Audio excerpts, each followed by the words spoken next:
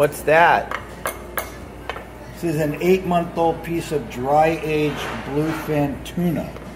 So Tommy's just grinding off a little bit of that dry-aged bluefin, and we're going to sprinkle that onto this nice piece of spinal cord fluid. Sprinkle that on there, and you can actually watch it start to dissolve a little bit, okay? Then we're going to zest a little bit of lime on top of it, just to add a little bit more flavor. This is going to be so good. I can't wait. So put it in your mouth and let all the flavors come alive. Don't just swallow it, okay?